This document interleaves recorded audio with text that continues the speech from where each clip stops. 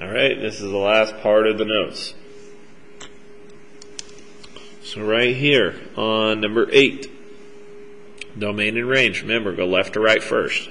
So going to the left, boom, it does have a stop. It stops right there at -1 because we're just looking at the x values. When we go to the right, continues forever, continues forever. So we're just comparing our x values to -1. If there's one stop, there's one symbol. Are my x values bigger or smaller than -1? They are bigger. So open up towards the x. This is a closed dot, so it gets included. Now for our range, we're just looking at the bottom and the top. At the bottom, that arrow keeps going. At the top, that arrow keeps going. So on this one, our range is going to be all real numbers.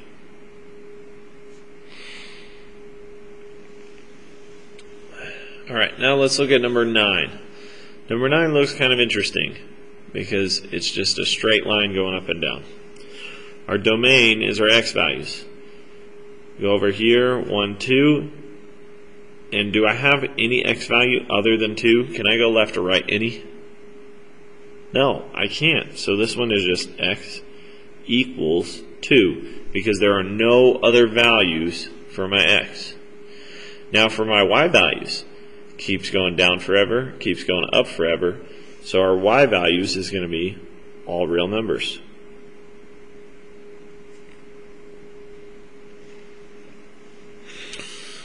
Alright, last one. Look at number 10. I want you to try to solve it. Push pause. After you solved it, push play and see the answer.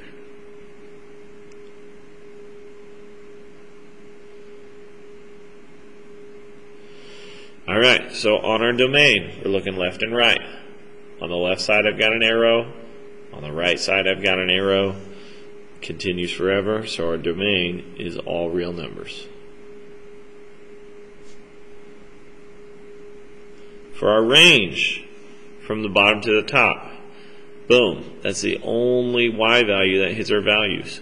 Or sorry, that hits our line. It's at -1, 2, 3, and 4. So our y values, -4, and they're always going to be -4. So it's just y equals -4. Alright guys, I hope these notes were helpful. If you have questions, send me an email or put a comment, and I'll get back to you as soon as I can.